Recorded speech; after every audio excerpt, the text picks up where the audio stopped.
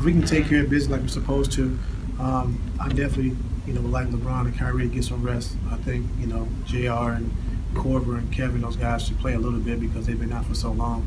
And just trying to, keep JR's rhythm and, establish Kevin's rhythm. And so it's the same thing with Kyle. So the most important guys, right now is, Kyrie and LeBron. Just trying to get those guys some rest if we can.